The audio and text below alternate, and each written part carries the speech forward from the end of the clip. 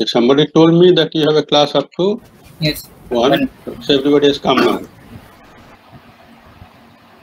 So we are starting the class. Sir, recording the start करो.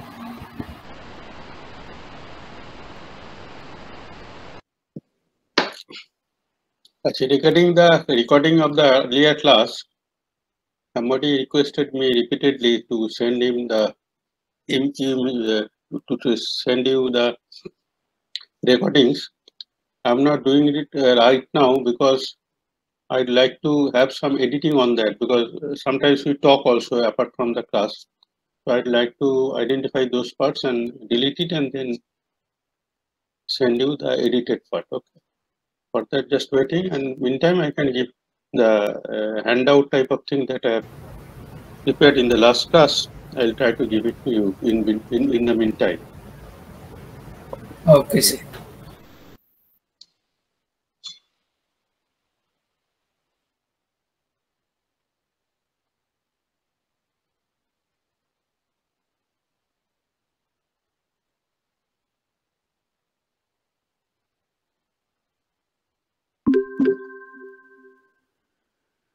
Now, we had been discussing the different mechanisms of heat transfer for the last 2 classes. I'd like to finish it within a short time, then we'll go for the actual classes. Now, when we discussed about these different mechanisms, we have so far discussed about conduction and convection. And we have said that in conduction, the heat flux is governed by the Fourier's law of this form, minus Q equal to minus K, the conductivity, into dt dx or del T del X, depending on the situation. That if T is a function of X only, then it will be dt dx, the temperature gradient. And if T is a function of, apart from X, if T is a function of any other independent variable like Y, Z, time, then this dt dx should not be the term, it will be del T del X for finding out the heat flux along the X direction. And there also, if K is if the material is an isotropic material, then the conductivity will be independent of the direction. Then we can have direction independent conductivity given by K. Whereas for other than isotropic materials, which may be anisotropic, there it may be direction dependent like Kx, Ky, Kz. So to find out the heat flux along X, we can write Qx equal to minus Kx into del T del X, where Qx is the heat flux along the X direction. Similarly, Qy, Qz we can find out. Now this K, even if it is isotropic, that is, even if the K is direction independent, sometimes the K may have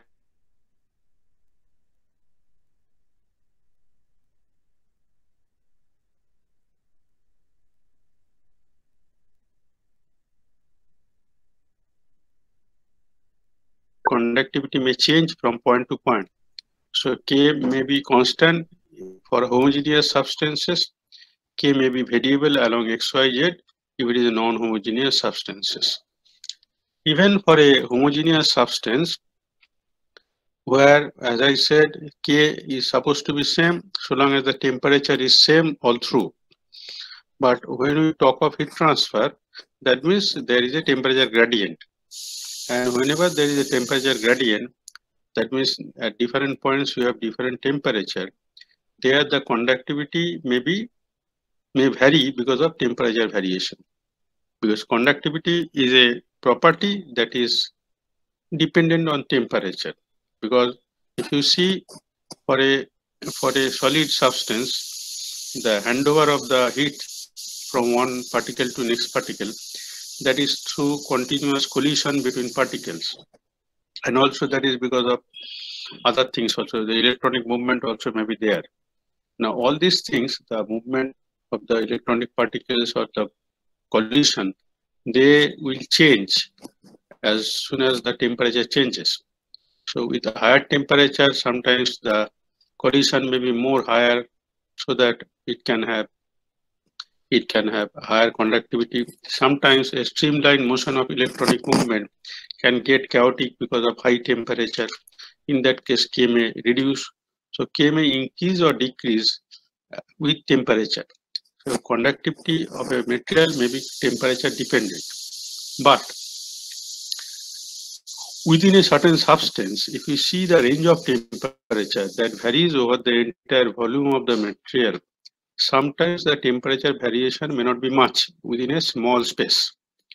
In that case, because the temperature does not change much, so we can expect that the conductivity also will not change much.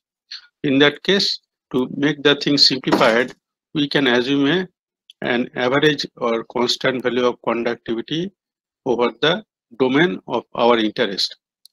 Only when the temperature range varies appreciably, then only we require to be careful about a variation of conductivity over the domain where the temperature ranges over a large temperature difference. So otherwise, if the temperature range is not much, suppose the temperature varies within a range of 25 degrees centigrade, 30 degrees centigrade, there the conductivity may not be much different from one point to another point. So there is no need for considering a variable conductivity unnecessarily without helping us to improve the end calculation, but making the things unnecessarily complicated. So in those type of situation where the temperature range is limited, the conductivity variation may be negligible. So you can take in those cases as constant conductivity, which is independent of temperature. But if the temperature varies too much, then we may require to be serious about thinking whether we should take a variable conductivity, a temperature dependent conductivity, or you should take a constant conductivity. So these are the complexities we require to consider.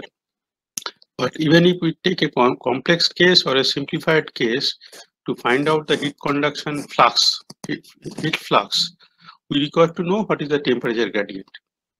Now, how do we know the temperature gradient? That is by knowing how the temperature varies along with XYZ and time. Then only we'll be able to find out the temperature gradient at a particular location. Wherever we find out the heat flux, we should calculate the temperature gradient at that point. Sorry. So to know the temperature gradient, we must have a knowledge about how T varies with X, Y, Z and time. Then only we'll be able to calculate the temperature gradient, and thereafter we'll be able to find out the heat flux. Now, when we talk of the convective part,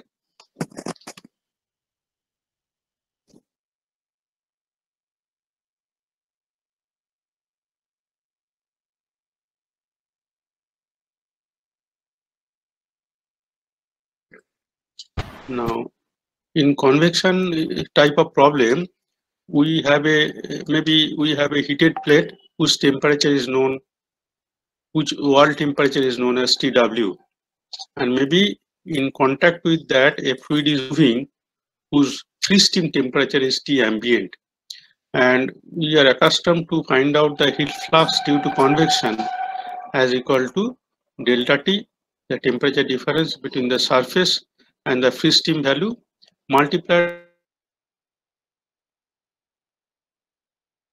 coefficient of heat transfer. Now, if we know the coefficient of heat transfer, then we can calculate the convective heat flux very easily. And if this is not constant over the entire surface, to find out the heat transfer rate from the entire surface, we require to integrate this heat flux over the area, or if the heat flux is independent of the area or constant throughout the area, then the heat transfer rate will be simply this heat flux into the total area which we want to consider. Now, all these are very simple if we know the value of H, but because other things are very simple to measure, we can measure the wall temperature from where the heat is being dissipated. We can measure the free steam temperature of the fluid. How do we measure the free steam temperature?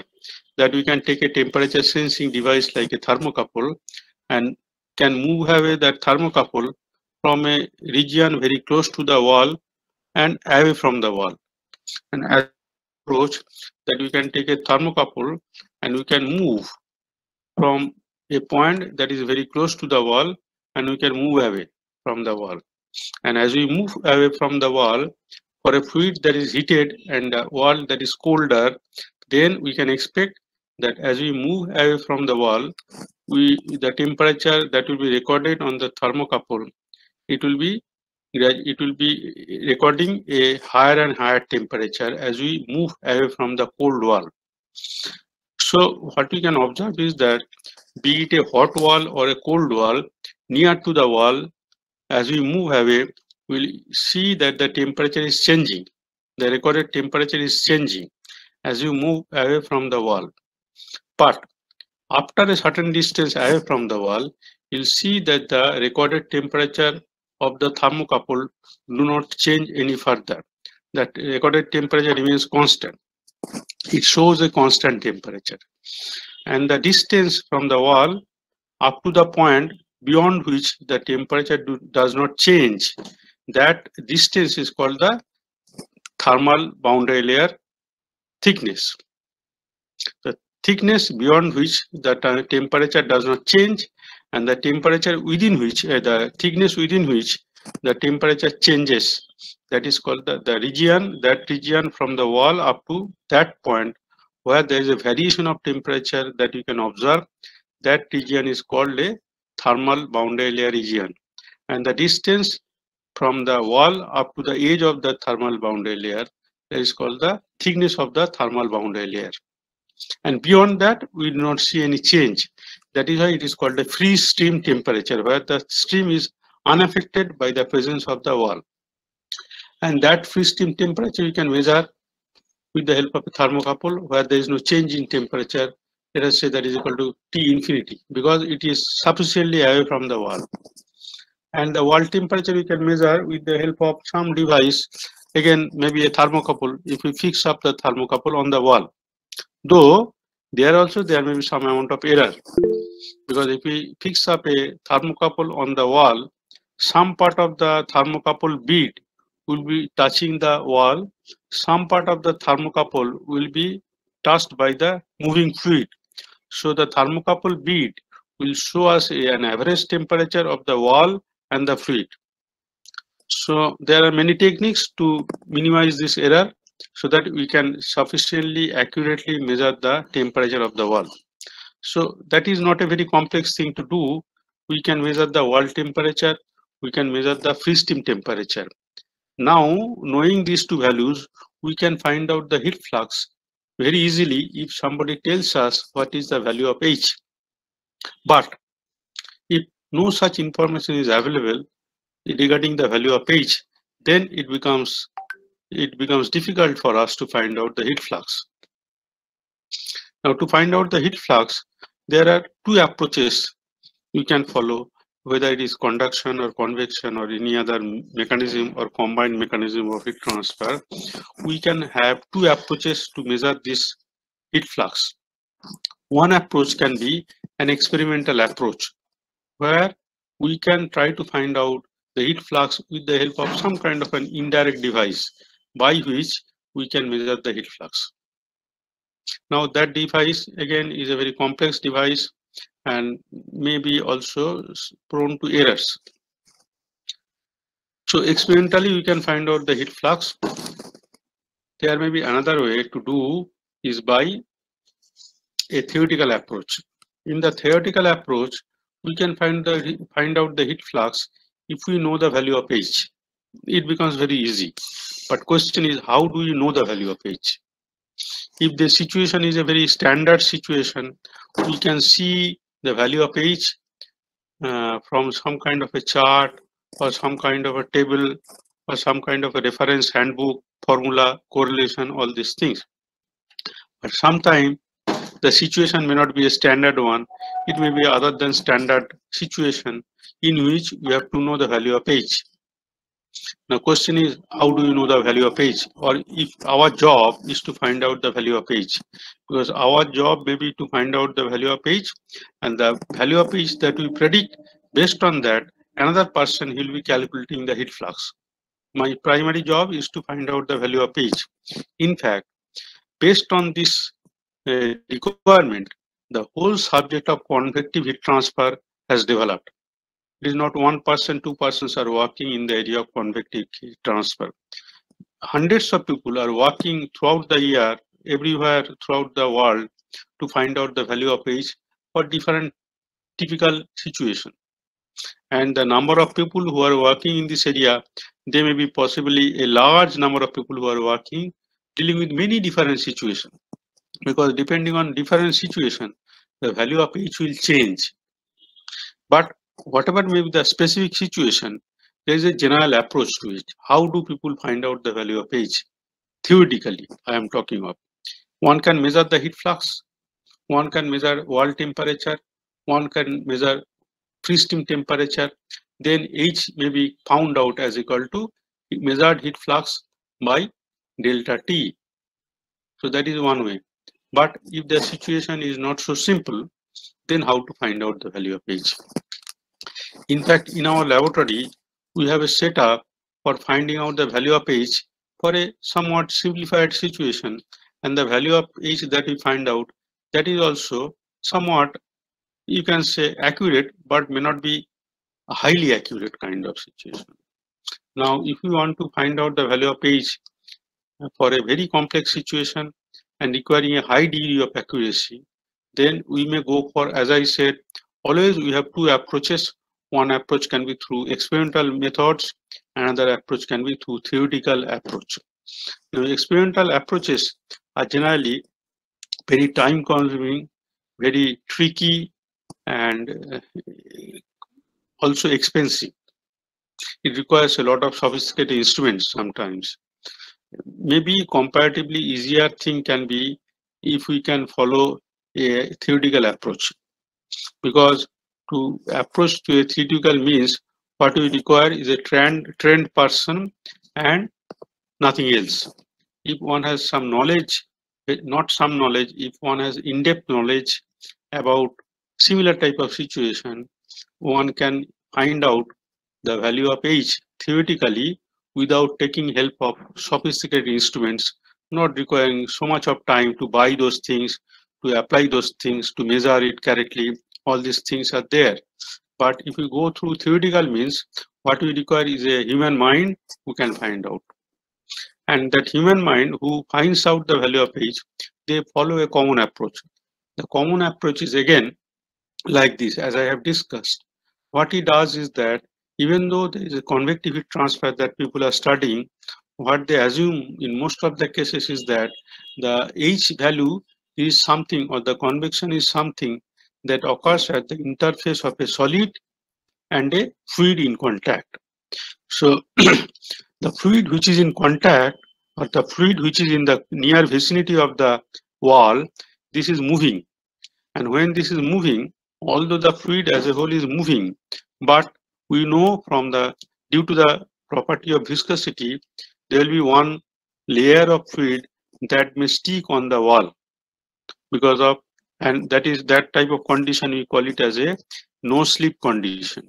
So we assuming that the fluid is having a no slip condition that is on the wall, then the way by which the heat is transferred from the wall to the moving free stream of the fluid via this no slip fluid is by conduction. The fluid which is sticking on the wall, which is not moving, the only way the heat is transferred from the wall to the next layer of the fluid which is moving via the non-moving fluid, via the static fluid, is by conduction. So again, we can apply the Fourier's law of heat conduction at that point as equal to the heat flux will be equal to minus K of the fluid, Kf into del T del Y. We are indicating the direction normal to the surface as Y, and that along the surface we indicate is suppose X. So we require to measure the gradient along Y, that is normal to the surface, to find out the heat loss from the surface to the fluid in the direction to the normal, direction of the normal to the surface. So we require to find out the temperature gradient, and we require to evaluate that Y is equal to 0 plus. Now, so what we can find out, equating these two, we can find out H will be equal to minus Kf into del T del Y at Y equal to 0 plus divided by T wall. And what is this T wall? That may be known, or maybe that if we know how the temperature varies along y, then T wall is nothing but equal to T at y equal to 0. So if we know an expression for how T changes with y, then we can find out the temperature gradient along y. If we know how T varies along y, excuse me.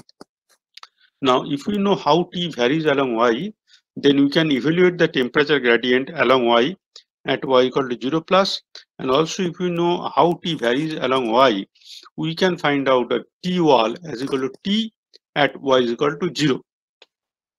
Maybe that may be necessary to find out separately T wall, or in some case, maybe T wall is given or measurable. So either way, if we want to find out this H, we can find this out in a different way theoretically if you know the temperature gradient normal to the surface, and if you know the wall temperature, if you know the free stream temperature, then through this we can find out the value of H. Now the question is, how do you know this thing? How do you know this thing? These are the matter of this subject, that is convective heat transfer. How do you know this thing? To know this thing, we require to know how T varies along y, and also we require to know how T varies along x, y, z and time. Because if T is only changing with y, then we can expect that H will be constant along x and z. Because if T is changing only along y, then once we find out del T del y and evaluate this at y equal to 0, this becomes a constant. But T may be a function of x, y, z and time.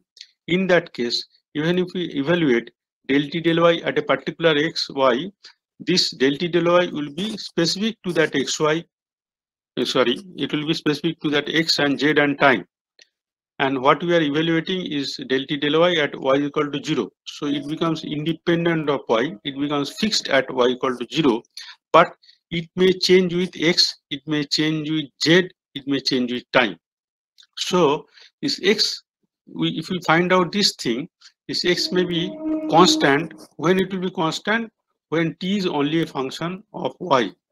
But it will be a function of x, z and time if T is changing with x, y, z and time. So this is how we find out the value of H, that will be constant along x and z and time, that may be a variable one. So be it variable or constant, the only way we can find out H theoretically is if we know the temperature gradient and if we know the wall temperature and the free stream temperature. Now to know this temperature gradient, we require to know how T varies with x, y and z and time. So if we see the conductive heat transfer, there also we require to know the temperature gradient. For that also we require to know how T varies with x, y, z and time. In convective heat transfer also we require to know how T varies with x, y, z and time. Then only we will be able to evaluate the value of heat flux in conduction, and then only we will be able to find out the value of H, and then we can find out the heat flux for convection. So be it conduction or convection, we require to know how T varies with x, y, z and time. Then only we will be able to evaluate the heat flux due to conduction or heat flux due to convection. So what we will be requiring to do is to find out a means how to find out T, variation of T with x, y, z and time. And for the time being, I will be skipping the discussion on radiative heat transfer. In radiative heat transfer, it is an exchange between two surfaces that we'll deal with at a later stage. But let us begin how we find out T as a function of x, y, z. Then only we'll be able to find out the conductive heat flux. Then only we'll be able to find out the convective heat flux. So first we'll start with problems in conduction, where we require to find out a function that will dictate how T varies with x, y, z. Because once we know that thing, then only we'll be able to find out the temperature gradient, and then only we'll be able to find out the heat flux along XYZ. Similarly, for convection also, we require to know how T varies in XYZ. So mostly in conduction and convection, if we go through a theoretical approach, first of all, we have to find out how T varies with XYZ and time. So how it varies, how to calculate those things. Now we'll go into that discussion, taking help of first the conductive heat transfer mechanism.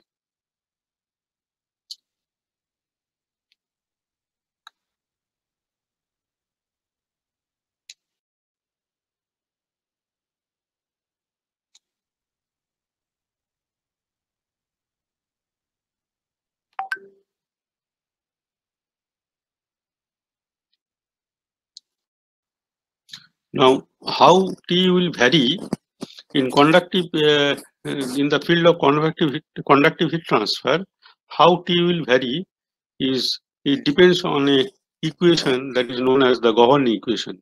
The equation that governs how T varies along XYZ, and that is something that is a differential equation, and by integrating that differential equation we can find out the temperature variation along X and Y and Z.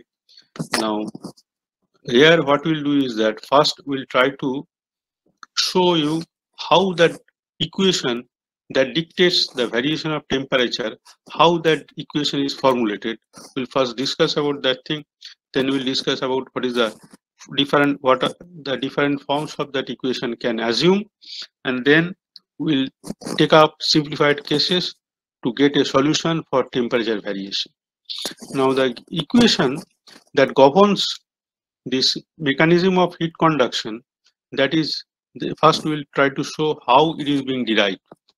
What we do is that within the domain in which the conduction phenomenon is taking place, within that domain we identify a small volume known as a control volume. Now this volume may have a dimension given by delta x along x, delta y along y, and delta z along z, so that we consider a cubical area having a dimension of delta x, delta y, and delta z, and try to identify what are the different energies that particularly the heat energy that crosses these boundaries. This volume is bounded by 6 surfaces, and as you know, the heat transfer mechanism is identified at the surface of a system or a control volume or a control mass. Sorry, in this case, it is a control mass that has a dimension of delta x, delta y, and delta z, and this volume is bounded by 6 such rectangular surfaces. Now, the surface at the back, that is the heat transfer that takes place through the back, we identify that as q dot x. Q dot, this dot stands for the rate of heat transfer at a surface whose coordinate is a fixed x and the surface has a variable y and variable z, but the surface has a fixed value of x, and through that surface a rate of heat transfer takes place given by q dot x.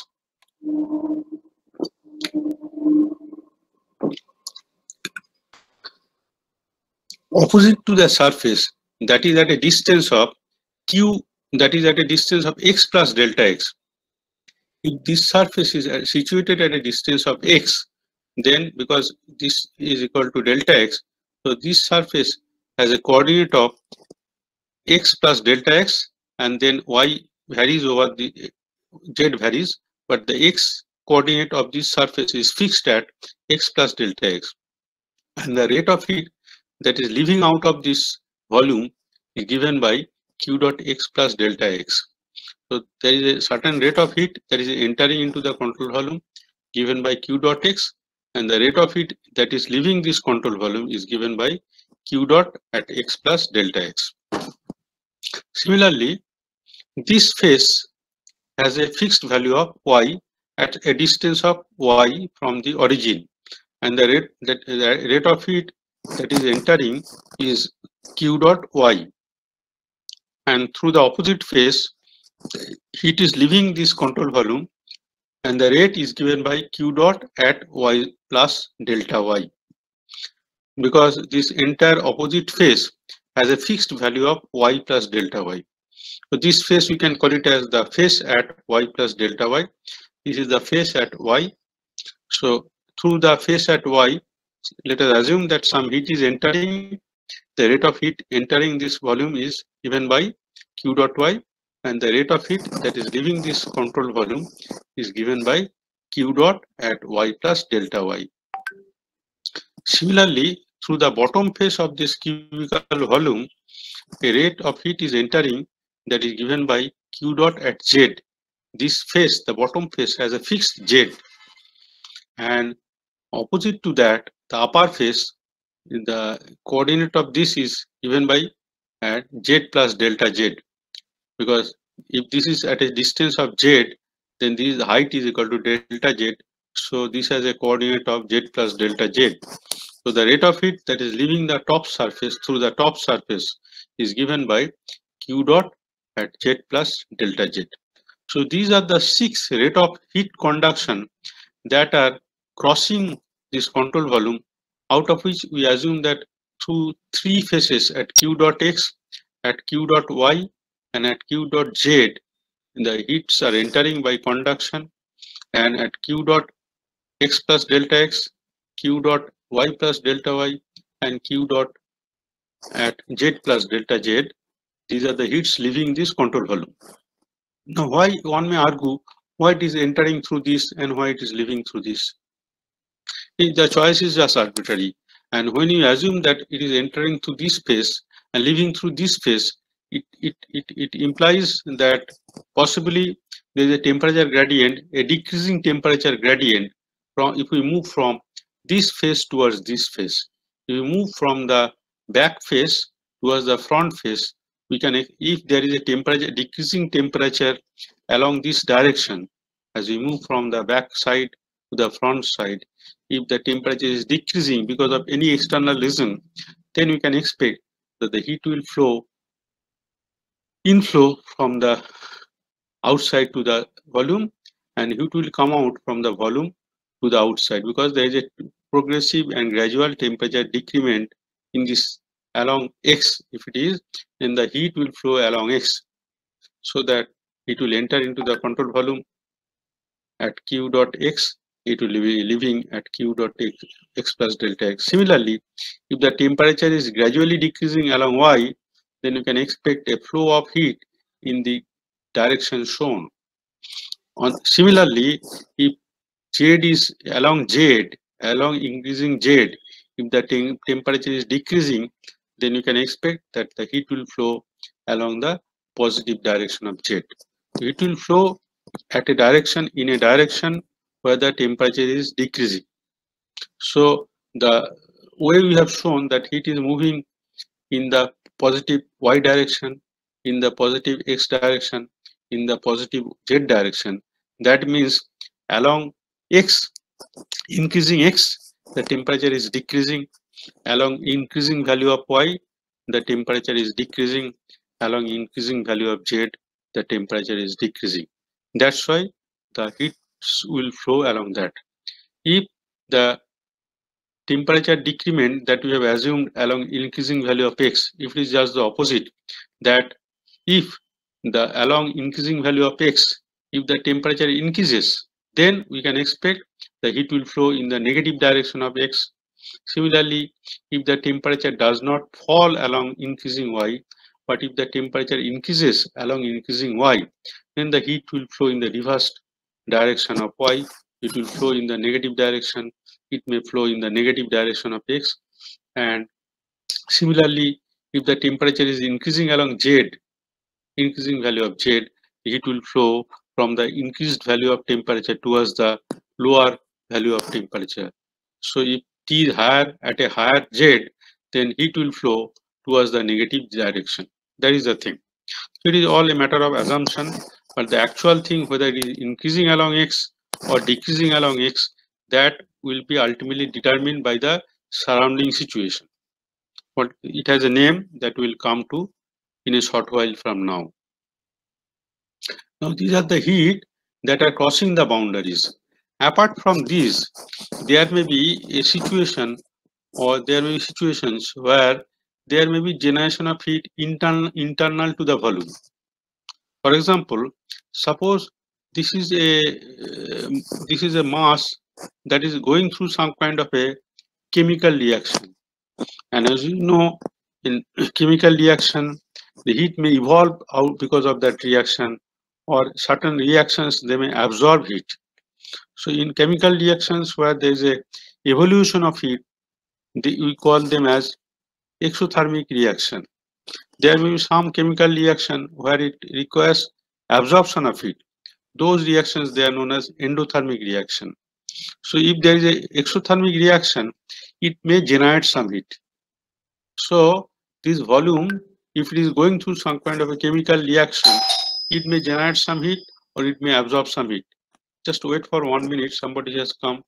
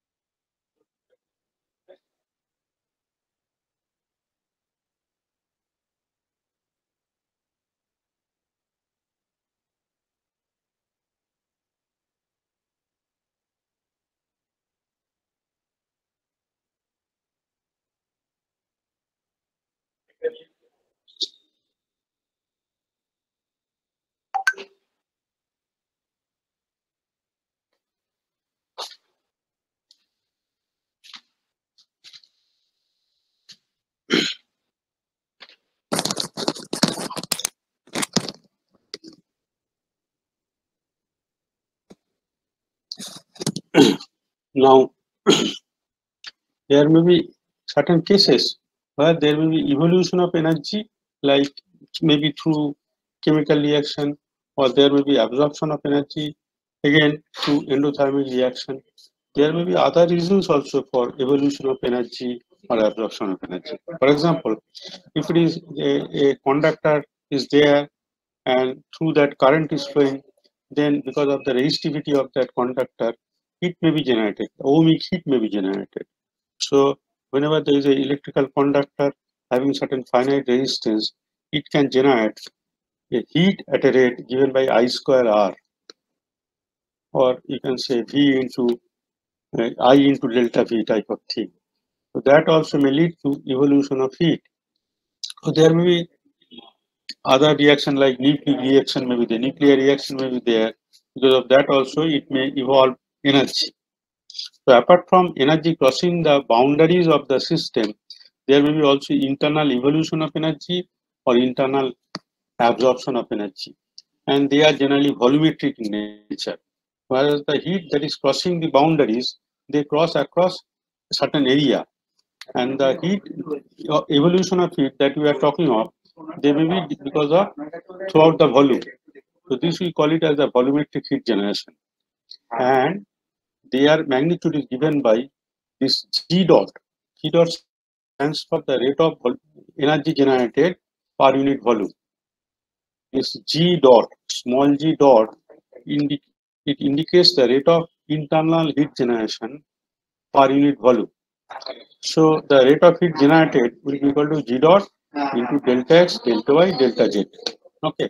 But delta X, delta Y, delta Z is the volume, and if G dot is the rate of heat generation per unit volume, multiply that with the volume of the element given by delta X, delta Y, delta Z. So this is the rate of heat generation internal to the volume. So these are the energies that are involved in this volume given by the rate of heat flow across the 6 bounding surfaces and the rate of internal volumetric heat generation given by the rate of volumetric heat generation per unit volume multiplied by the volume of the element. Now, taking these things, what may happen that it may so happen that when you have this energies coming in, going out, generated energy, all this may mutually balance within itself. If that is the case, then there is no net accumulation of energy within the volume. But that is a very unusual case. In general, what we can expect is that when there are different energies that are crossing the boundary, some are incoming like q dot y, q dot x, q dot z. Some are leaving like q dot x plus delta x, q dot at y plus delta y, q dot at z plus delta z. They may be of different magnitude. And also this g dot into the volume of the element given by delta x, delta y, delta z. This also may be such a magnitude of such magnitude that they may not cancel each other. So what we can expect in general is that the net rate of energy that is entering plus the rate of energy that is generated within the volume, that may not be exactly equal to the rate of energy leaving the volume. If the incoming heat plus the generated heat is equal to the rate of outgoing heat, then we may expect there is no internal accumulation of energy. But if the rate of incoming heat plus the rate of generated heat, if the magnitude of these two together is more than the rate of outgoing energy, then we can expect that there will be progressive accumulation of energy. On the other hand, if the rate of incoming heat plus the rate of generated heat, if the magnitude of this is less than the rate of outgoing heat, then what will happen? If the incoming heat plus the generated heat, if the magnitude of these two together is less than the rate of outgoing heat, then the body will start losing its internal energy content with respect to time. So we can have situation where if the incoming heat and generated heat together is more than the outgoing heat, then there will be a continuous rise of energy of the volume. On the other hand, if the incoming heat plus the generated heat is less than the outgoing heat, then there will be a continuous fall of energy level of the volume. So, if we now take an account of the overall energies that are crossing the boundary, the energy which is generated, energy leaving the boundary, energy coming inside the boundary, all these things. Here what we have done is that the entering heat is given by q dot x, q dot y, q dot z. And there may be energy leaving at faces x plus delta x, y plus delta y, z plus delta y, given by the energy leaving is energy out, so it will be negative, so it will be minus q dot at x plus delta x minus q dot at y plus delta y minus q dot at z plus delta z. So this is the net energy entering through the different phases. The net energy entering is equal to energy entering minus the energy leaving. This apart, there will be a rate of generation of heat, capital G dot, within the element. And as I have said, what is that magnitude of that capital G dot? That is equal to small g dot into the volume, where what is small g dot? Small g dot is the rate of energy per unit volume. Multiply that with the volume, it becomes equal to capital G dot. Okay. So this capital G dot represents the rate of energy generation within the total volume given by delta x, delta y, delta z. Whereas this is equal to small g dot into the volume of the element given by delta x, delta y, delta z. Whereas the small g dot represents the rate of energy generation per unit volume of that cubical element. Now, this thing on the left hand side indicates the total change of energy of the control volume, because it is taking care of the incoming energy plus the generated energy minus the outgoing energy. Now, if this is positive, then it will indicate a rise of energy of the control volume. If this part plus this part minus the outgoing part, if sum total of this thing is negative, that means there is a net fall in energy of the control volume. Whether it is rise or fall, that will be given by the change of energy of the control volume. And this may be positive. If it is positive, that means there will be a rise, and if it is negative, that means there is a fall of energy level of that element. And the change of energy of the element is given by delta E. And if the whole thing is happening over a period of time, small period of time given by delta T, then this indicates the rate of change of energy of the control volume. And that is what we are considering. The terms on the left hand side, they indicate the net rate of energy entering plus the rate of energy generated is given by the rate of change of energy of the element, is given by delta E by this thing. I will be taking maybe some extra 5 minutes of time because we started late. Yes, sir. Yes. Now, this change of energy of the element, delta E element, that is nothing but the energy at the end of this tenure that is given by energy level at a time t plus delta t, and when you started, what was the energy that is given by E at t. So we are looking at a phenomenon in between an interval from t to t plus delta t.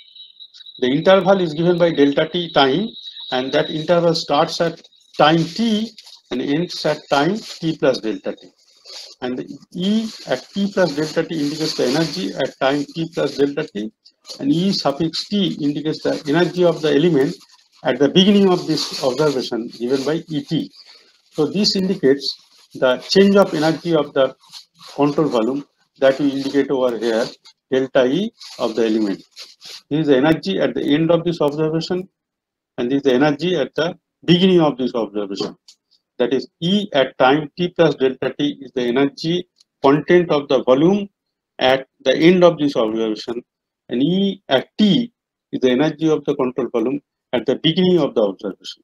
And what is the net change of energy in between the beginning and the end, that is given by the difference of energy.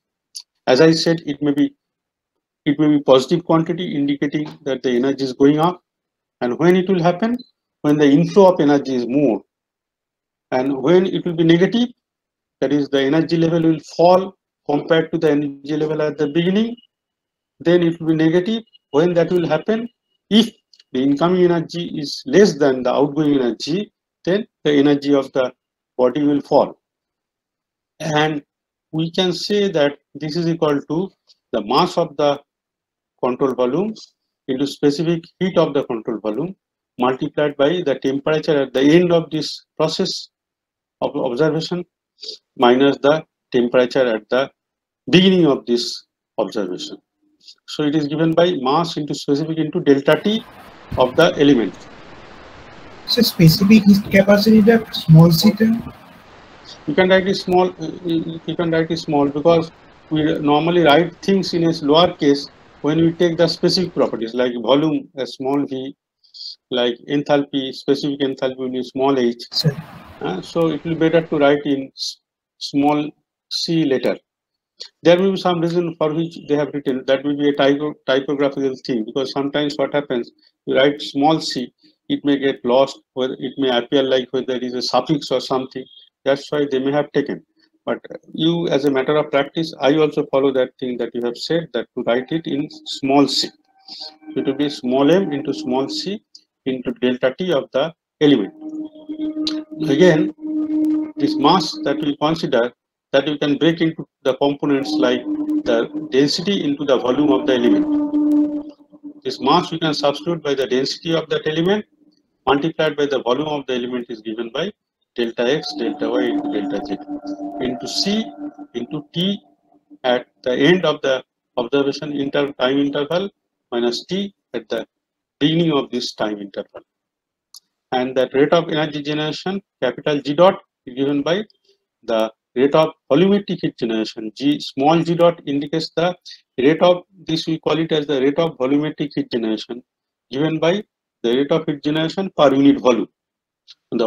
This unit will be of small g, the unit will be rate of heat generation, that is watt per unit volume, that is per meter cube. The unit of small g dot is watt per meter cube. Multiply that with the meter cube, that is the volume of the element, you get the rate of heat generation over the entire control volume. there we get capital G dot equal to what? So we can write it as equal to G into G, small g dot into delta x, delta y, delta z, which is the volume of that control volume that we are considering. And if we substitute all these things, then we can further simplify. What we can do here is that if we substitute this part, it will be rho into C into delta x, delta y, delta z into delta t by time. Now, so it will be rho into C into volume into delta t by time. And if we assume that over that time, the rho into volume is mass that is not changing, and specific heat also is something that will be changing, but it will be changing essentially because of change of temperature. It is not a time dependent thing, but rather it is essentially a temperature dependent thing, but it may change with time because temperature may change with time. If you observe this thing, the specific heat, it may appear if you measure the specific heat at some point of time. If you measure the specific heat at some other point of time, you may see a difference of that thing. But that difference is not essentially because of change of time. That difference is because with time your temperature may change, and as the temperature changes, specific heat may change. But it is not dependent, not a function of time. So we can bring it out of all these things. Rho is constant with respect to time, C is constant with respect to time, volume is constant with respect to time. You can write rho C into delta V into del T del time. So it becomes delta T, there is a temperature change by within the time interval. And for a small interval, when delta T approaches to 0, then we can write it as equal to del T, capital T, by del small t, there is a time. So rate of change of temperature with respect to time. Here, if you notice, here you have a volume. In this term also, you have a volume. The rate of heat generation also, you have a volumetric rate of heat generation given by rate of heat generation per unit volume into volume. So here also you have a volume, here also you have a volume, and there is a scope for cancellation of this volume. So that the thing that we get is independent of the volume term, because how much amount of volume we take, that is at our choice, whereas the physical phenomenon that we are observing should not be choice dependent. It should be independent of the choice of the volume that we take. Now here what will happen, we can expand this term q dot at x plus delta x with the help of the Taylor series, so that we can write it as equal to this q dot at x plus x is equal to q dot at x plus del x of q dot at x into delta x plus what? Plus the higher order terms. Similarly, you can expand through Taylor series, you can expand this through Taylor series, and they have followed a different approach. What they have done is that they have divided the whole thing by the volume. So if you divide this whole thing by the volume, what you can write, this is equal to q dot x minus q dot x plus delta x, or you can write it in a different way, minus of q dot x plus delta x minus qx by the volume that is given by delta x, delta y, delta z. So all these things you can write it like that, dividing both sides by the volume, you get minus of q dot at x plus delta x minus q dot divided by delta x, delta y, delta z. Similarly, for the second term, that is minus of q dot at y plus delta y minus q dot of y, because this minus and this minus makes it plus q dot y, divided by delta y into delta x, delta y, delta z. Similarly, it is minus of q dot at z plus delta z minus q dot z divided by delta x, delta y, delta z. Then you have divided both sides by this volume. So volume part will cancel. What will be remaining there is small g dot. Here also the volume will cancel. So what will remain is rho into C into this part. T at temperature at T plus delta T, time T plus delta T, minus temperature at time t divided by delta t. Now what you can do is that if we take a very small contour volume such that your delta x is approaching to 0, delta y is approaching to 0, delta z is approaching to 0, and your time also is approaching to 0, then we can write it as nothing but equal to del x of qx. This will be del y of qy. This term will be del z of qz. And what is this part? 1 by delta y into delta z. What is that part? What is that part? You see, delta y by qy যেটা সেটাই তো হ্যাঁ এই x ডিরেকশনে যে মানে এরিয়াটা হচ্ছে x is a surface area through which this q dot x is entering. The surface area is given by delta x into delta z. Sorry, is delta y into delta z. The surface area is equal to delta y into delta z. Through that, this set is entering. And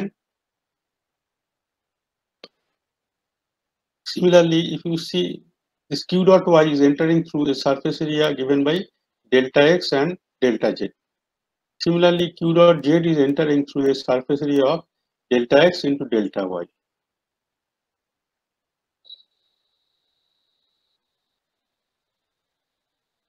Now, there are two possibilities that you can take of is this thing, that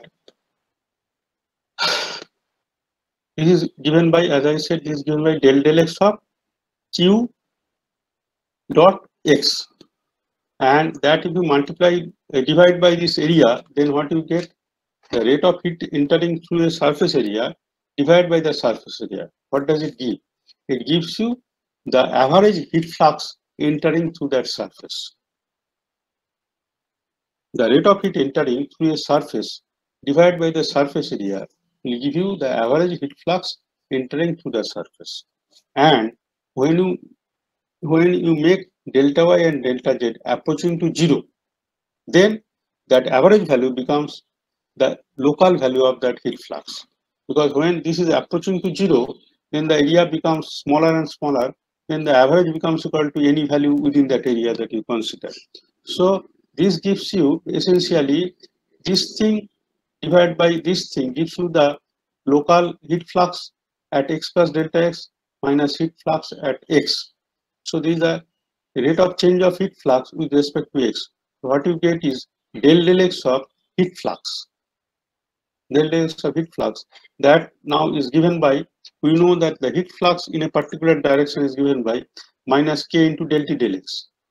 So it becomes, there is a minus over here, and there is a, if you apply the Fourier's law of del x of small qx, essentially this, if you divide by this thing, if you divide this by this thing, and when this delta y and delta z and delta x all tending to 0, then it becomes small qx plus delta x minus small q divided by delta x. So it becomes del x of small qx, and that small qx is given by minus k into del t del x. Now there is a minus over here, and inside the bracket you have minus. So these two makes it a plus. It becomes del x of k into del t del x. Similarly, this term becomes equal to del y of k into del t del y. This term becomes equal to del z of k into del t del z. Now here there is an assumption that k is constant irrespective of the direction, that is k along x, k along y, and k along z. These are assumed to be the same irrespective of the direction. So here implicitly one thing has been assumed is that the material that we are considering is an isotropic substance where k is not changing with direction. Do you have any class after your 2:30? Hello. Yes, sir. We have class. Yes. Machine drawing class. Yes, sir. And so you have to take your lunch in between, or what do you do normally? So in that case, let us stop, because you must have some time to have your lunch and then participate. Okay. Yes, sir. Yes. Yes, Let sir. us stop it over here. And can you tell how many of you are present? It is how many? Let me make a quick roll call. Okay. Okay, sir. Roll 50. Just tell me very quickly. Roll 50 absent. 51. Present, sir. 51. 52. Present, sir. 53. Present, sir. 54. 56. Shobik absent.